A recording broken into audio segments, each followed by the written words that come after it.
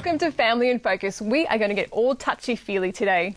Trafford, I just love seeing old couples walking down the street holding hands. Yeah. It just warms my heart. Sure. Is it important? It is. Yeah? It is. Maybe that's why you saw them as an old couple. That's right. Yeah, they know what to do. When we're going together, we touch lots. When we first fall in love, there's a lot of touch, and we hug, and we love that touch. We're excited. The tricky thing is, and sad things for a lot of couples, is when they get married after a while, that lessens. Right? Okay. That sort of just drops away. Maybe not intentionally, but just, they're busy, they're darting around, and the kids come along, And one of the secrets of marriage, the old couple's onto it. You've got to keep up that non-sexual touch. Okay. So often we'll touch. Sexual touch is about touch where we've got the goal in mind of having sex. So I'll give a hug, and then we think, this is going to lead on to something, But smart couples say, no. They're aware that non-sexual touch, which is touch for touch's sake, it builds intimacy and closeness. It recalls those fun days.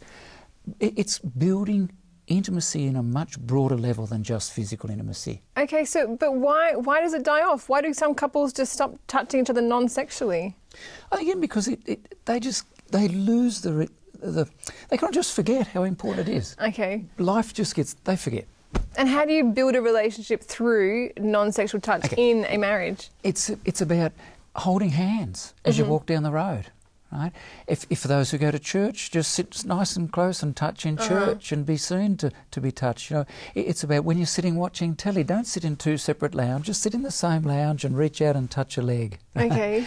It's even looking eye to eye. The research shows that even looking eye to eye is kind of a form of touch, and maybe one of the most important ones where we're looking and we're conveying love through the touch. Right?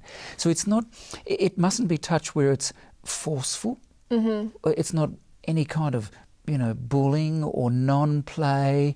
It's got to be gentle. It's got to be fun and safe. Yeah. In the sense that if the person's a bit fearful, we're starting to lose. It's losing what it's all about. Yeah. So it's about that warm, affectionate touch and just staying in touch through that way, like we did when we were going together. We've got to get the romance back. Yeah. Hug lots. Yeah. Okay. When you come home, kiss, hold for 10 seconds, all that, keep that stuff going. Do a proper send-off, a good goodbye kiss. Yeah. Yeah, don't lose that stuff. It's vital. Okay, great. Thank you so much, Trafford. Good on you. Thanks for watching, and we'll see you soon.